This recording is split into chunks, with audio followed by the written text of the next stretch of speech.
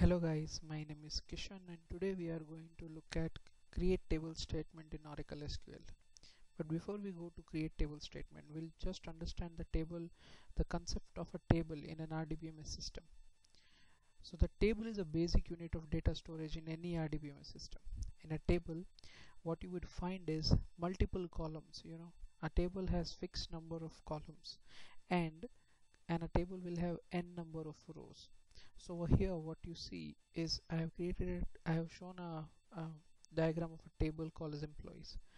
This table employees has employee ID, first name, last name and department ID columns. Okay, so each of this employee ID is a column, then first name is a column, last name is a column and department ID is a column. Also you have multiple rows. Say suppose this first row, what is it? It states employee ID as 100, first name is Kishan, last name is Mashru and department ID is 10. So where a row and a column intersects is known as a cell. So when I say department ID 100, that means this 100 is called as a cell. Now you can define a table with any name. The maximum allowed character in Oracle is 30. Okay, then you have multiple columns and these columns are given a particular name and particular data type. Say suppose employee ID is the name of a column. Okay, as you can see, it is storing numbers, so the data type will be number.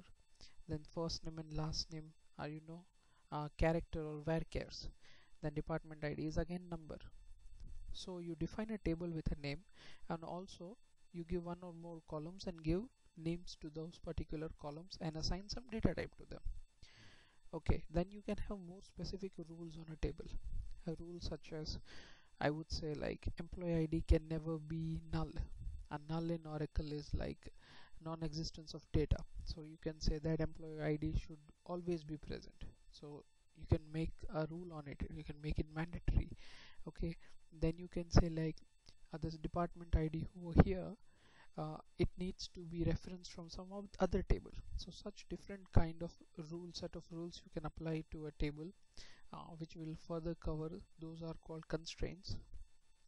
So once a table is created, you can then do DMLs on the table, such as insert, update, delete, and if you want to change the structure of the table, then you will use the DDL statements, alter table and all. Yeah, so as I said, a table can have a max length of 30 characters, the name of the table.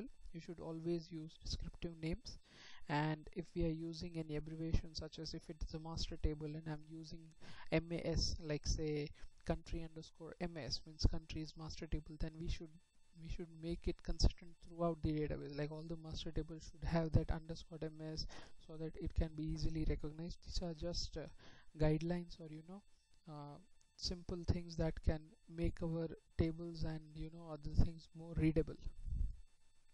And it is always advised that if a table is going to if any columns of the table are going to contain null values, then they should be at the last in the table, in the create table statement, so that we can store some space, we can save some space. Like see, over here I have kept department ID and last name at the end because they might, you can consider like they have null data, then those columns should come at the end in the create table statement. Now we'll look at the different types of table we get in an Oracle SQL. So first of all, we have ordinary tables, or we can say the tables that we use in day-to-day our work, and these tables are mostly heap organized. Means like whenever you insert an data, it is organized in a heap structure. So when you retrieve data from that table, there is no particular order through which the data is retrieved. When you write a select star from table name, the data that comes out of the table does not come in any specific order, because the storage of the data is also done in a heap manner. Second are cluster tables. The tables that are often used together, they are clubbed into clusters, and they would share common data blocks and columns and all. So those are cluster tables. Then there are index organized table. Like how I said, in an ordinary table the data is stored in a heap structure where there's no particular order of the retrieval of the data in that table, whereas in an index organized table what will happen is data will be stored according to the primary key values. So whenever you fetch any data based on where clause, where a primary key is used, the performance would be better because the data is already stored in an indexed organized manner. Also it would use the disk space more efficiently. Then comes partitioning tables. Now say suppose you have a very huge table and it contains data for say many years, and if it's a transactional table, the data will get more and more as the time passes. So then comes the concept of partitioning, where you can partition the table. Means you are creating small you are partitioning the table into, you're breaking it down into more smaller parts which are then easy to manage, and these small parts will be called as partitions. And these parts can be managed individually, and we can operate them independent of the other partition, thus so it gives us a benefit. So instead of scanning through whole table, we will be scanning through just a partition. So that way that is a concept of partitioning in tables. And then comes external tables. External tables are like read-only tables whose metadata is in our table, but the actual data is stored outside the database. So those are external tables. And now what we'll do is we'll just look at the create table statement. So the create tables, for creating any table in your particular schema, in the user's own schema, you need a create table system privilege.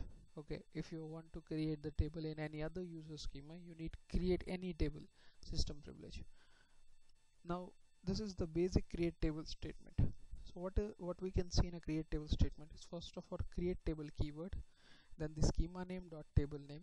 Over here the schema name is optional. If you are going to create a table in some other user schema, you need to mention it, otherwise it's not required. Then comes the opening braces and then the column name. Like over here I have column name employee ID, so that will come here, column name. Then comes the data type and the size of the data type. Like if I say number, then how long can a number be stored? Like if I say number 3, means I can maximum store 999. Okay, if I say varchar 5, means I can store a max of 5 characters, like that. And size is also optional. Like for a number, size is optional. The Oracle DB will take some default value, but if you are doing a varchar or a character, you need to specify size.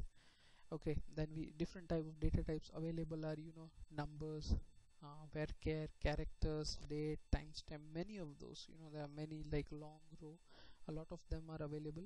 So depending on the kind of data that is to be stored in the column, we have to determine the data type and the size of that particular column. Then comes the not null keyword. Now what not null says is, if I mention something like not null, you cannot insert a null value for that particular column. If I don't mention anything, by default a null is taken. Okay, and then comes the constraint. Like the column can be a primary key or a unique key, like that. And then comes the enable and disable keywords. Now enable and disable, like I can create a primary key, keep it in an enable state, or just disable it. Instead of dropping, I can just disable, so that again if I want in future I can enable it. So that enable disable keyword comes. That is also optional. There's no need to mention any of those. By default Oracle will take it as enable. Then you give a comma and then you give other column. So similarly you can give n numbers of columns. Fine. At the end you close, after the columns are stated with the data types, you close the braces. That means these are the columns. And then there are many optional clauses, like a storage clauses available. Then you have table space, like you can specify in which table space you want to create this. Then there are many such as PCT use, PCT free, no logging, memory kind of options available, but those will be a more advanced stage of the create table statement.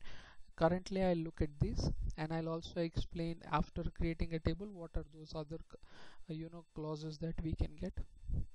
So now we'll jump right into our SQL developer and we'll just create a table. Okay, So what I'll do is I'll first of all write a create table statement, and let me create a table called as emp. Okay, so how we do is we write create table. Now comes the schema name if we are going to create another user schema. Currently I want to create a table in this HR schema itself, so there's no need for me to give a schema name. I'll just give the table name. Let me give it as emp. Okay, and now I'll open the braces. What I normally do is I open it, close it, put a semicolon, and in between I would write my column names and all. So this is a habit that I have created for myself. Okay, so let me put a column called as employee ID. Let me give a data type of number and the size as, let's say, 3. Okay, then I put a not null clause. That means there has to be an employee ID when a record is inserted updated from this table. Okay, I give it not null, I put a comma, I come again, and I give the other column as, say, employee name. Okay, I give a varchar2 data type with a size of, say, 30. I make it also as not null. Then I put something like department department ID. I'll give data type as number. Okay, now I have no more columns to put, so there's no need for a comma. And when I execute this in SQL Developer, I use mostly Control Enter, and it is stating currently giving an error saying the name is already in use by an existing object. So I already have a table called as emp in my schema. So what I'll do is I just give another name such as demo underscore emp, and now when I create it, as you can see, the table is successfully created. Now I'll just describe this table that we just created. All you need to write is DESC and then our table name. So as you can see, you have a description of the table over here.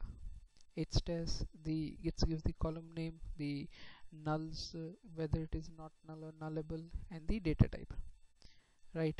So this way you can describe in any existing table, or you can just press your control, go on the table, it will come as a hyperlink, then you can click the hyperlink and the table will get opened. Or you can go in the this schema expansion, go into tables, just refresh it once, and you can find demo emp table that we just created. I'll go in the SQL. You can see this detailed SQL statement. So as you notice, I just created up till this closing braces. The other clause are kept by the Oracle database itself. So this is an Oracle 11G release 2 database that I have installed. So based on that, there will be some default clauses that are attached. Based on your version, on what you're working, these clauses might vary. Okay, so I have over here segment creation deferred. That means unless and until any data is inserted in this table, segments are not created. Segments such as the table itself, the indexes and all.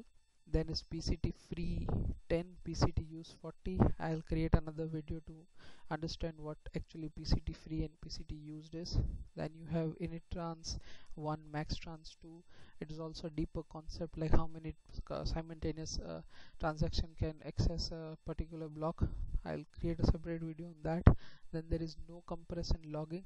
When we say no compress, is like we are not going to compress any of the data or the tables data, and logging means we are going to log the SQL statements that are going to be fired on that. And then there is this table space users. So for this HR schema, the by default table space will be users, so it will create a table under that table space. If you want the table to be created in some other table space, you can give just table space and the name, whatever. Okay, so this is our create table statement, how to describe a table, and then various clauses that we have looked upon in this video. I hope this video was informative. As I stated, I'll create more videos on all those storage clauses. Stay tuned to watch them. I hope this video was informative and you guys enjoyed it. Please do like and share the video and subscribe to our channels. This is Kishan signing off. Thank you.